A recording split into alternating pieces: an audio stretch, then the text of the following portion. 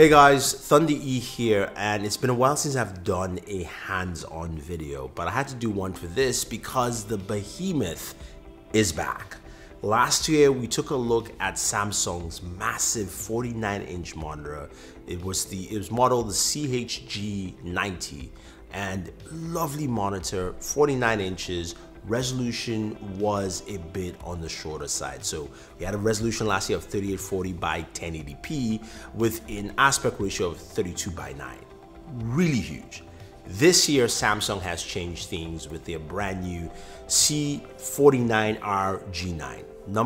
Number naming for some of these things are crazy, but it doesn't matter. It's the brand new 49-inch monitor, and its resolution is 5120 by 1440. This thing is crisp, it is clear, and as a gamer, you are going to love this. Let's just talk about some of the specs, what you find with this. This is a curved monitor. It's got a curvature of about 1800R, so it's got that nice curve that banks around. It covers your whole field of vision while you're gaming. You get to jump in and experience it. Plus, this is a HDR monitor as well, so it's certified for HDR display up to 1000 nits max brightness, which is better than some TVs out there.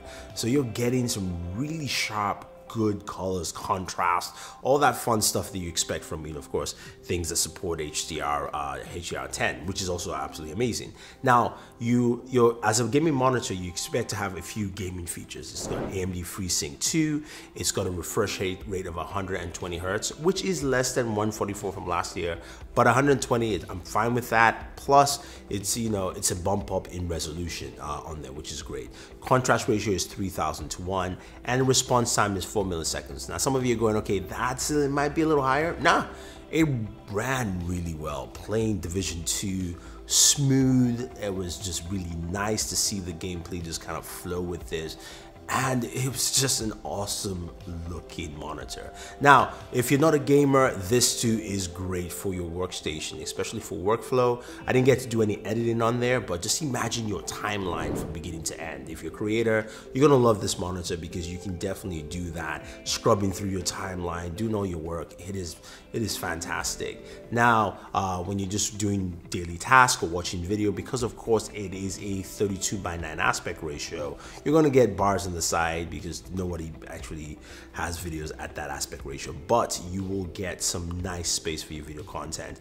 And if you want to watch videos and work at the same time, you've got that capability because you've got that space right there. I can't wait to fully try out this monitor because I think what the previous model did last year was really amazing, and they've stepped things up this year. Pricing wise, it's going to retail for $1,499, which is pretty much the same price last year's model basically came out at. So you're getting at least the same pricing stature from last year, which is good. So if you have any thoughts, comments about the brand new Samsung 49-inch behemoth, I'm not even going to mention the model number name because it's just all over the place, but you know what I'm talking about. Leave your thoughts down below. Let me know what you think. Is this something you're looking to pick up? Is this something that you wanted to see the increase in resolution? What do you think about the specs? Leave all that below and we can discuss. Otherwise, guys, don't forget to like and share this video, favorite this video, and again, if you're looking to pick it up, use our link down below. This is Thunder E saying thank you very much and always enjoy your entertainment.